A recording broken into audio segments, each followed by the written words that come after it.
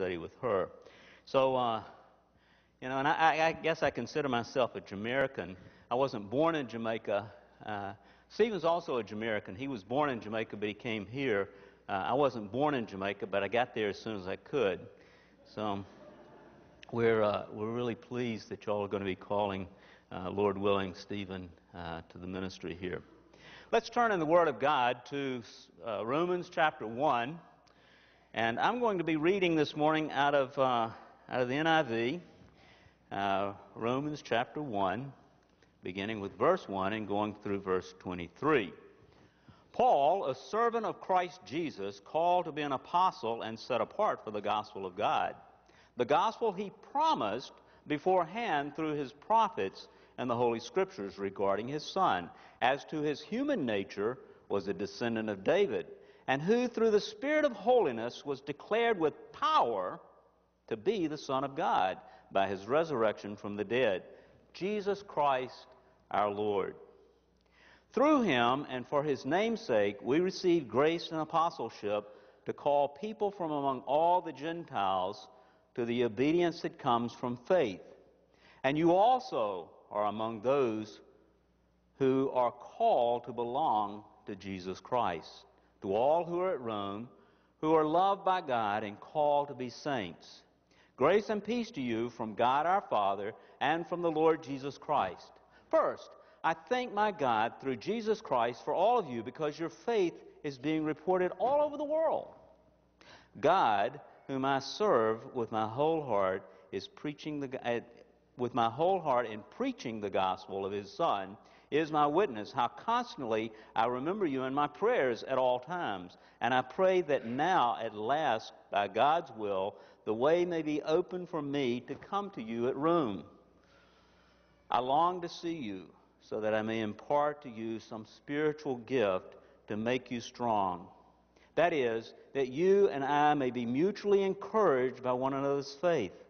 I do not want you to be unaware, brothers, that I had planned many times to come to you, but have been prevented from doing so until now, in order that I might have a harvest among you, just as I have had among other Gentiles.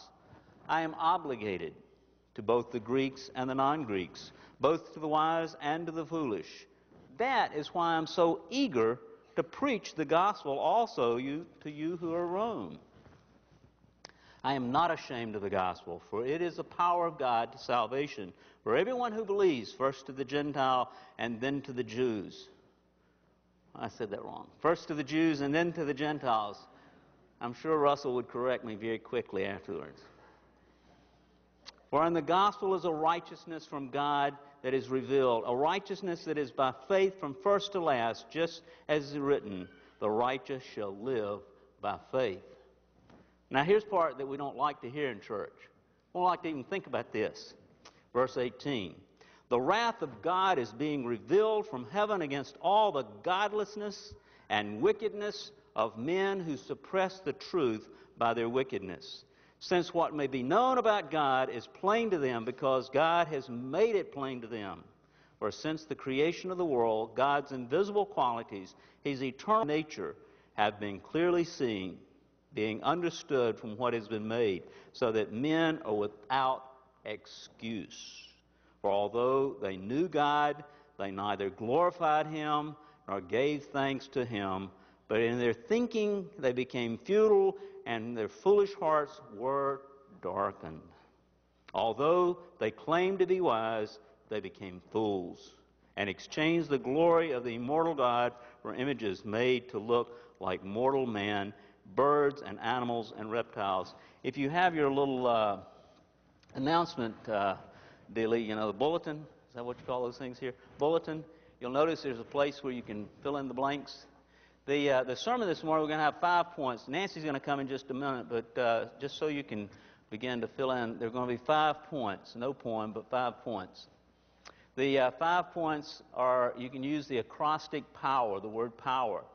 The sermon is entitled Power for the Powerless, and the 5 points are these: promised power, obligation to obey, wrath against wickedness, eager to evangelize, and fifth, righteous response. Nancy, would you come and share with us?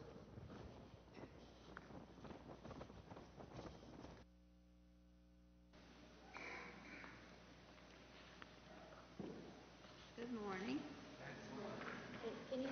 Do I have to hold this? Okay. Wait a minute. Is that okay? Okay. My name is Nancy, and I'm a grateful, recovering codependent. Psalm 66:16 says, "Come and listen, all you who fear God. Let me tell you what He has done for me." Early in my marriage, I became a Christian. I wanted everyone else to know and love God as well. Unknowingly, I became obsessed with my husband not knowing Christ. My identity, value, and well-being came from being a wife and mother. Apart from those roles, I did not know who I was as a person. I knew more about what others liked than about what I liked. I loved serving God through helping others, but I became more focused on the lives of others than on my own life. I became hypervigilant about what others were or were not doing. I was basically trying to play God in their lives, to be in control. I gave advice when it wasn't asked for.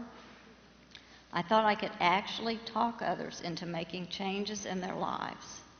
I had not accepted the truth that I am the only person I can change. I struggle with perfectionism in myself. My fears and insecurities about making a mistake kept me from growing and truly experiencing life as God intends. Rules made me feel secure because then I didn't have to take responsibility for making choices. If you were to ask me if I lied, I would have said no. True, I did not lie to others, but I lied to myself. I suppressed the truth about myself, as we just read about in the scriptures.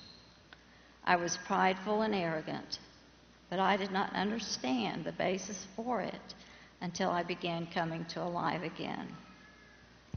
At this point, I have to tell you what a step of faith it was for me to go to Alive Again. I grew up at the dinner table with Walter Cronkite, and whenever the conversation would get a little bit too loud, we were hushed so my dad could hear Walter Cronkite. And my dad was a good man, and he loved me. But I've learned that I've had a difficult time talking for any length of time about myself.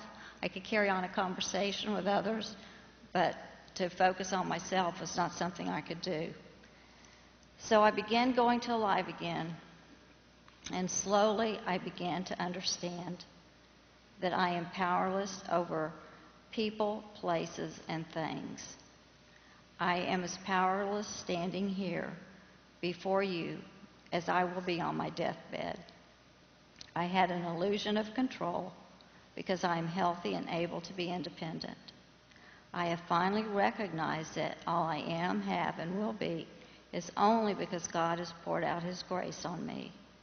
I realized I had focused on others in order to avoid facing myself honestly, who I really was and the pain I was in. John 8:32 says, "If you will know the truth, and the truth will set you free." To me, this means knowing Jesus personally through His Word. I now believe that it also means admitting to God, to myself, and to another human being the exact nature of my wrongs, the truth about my childhood, my pain, and my fears. My past is losing its power over me. I began to see that I had not been living a life of faith, but a life of fear.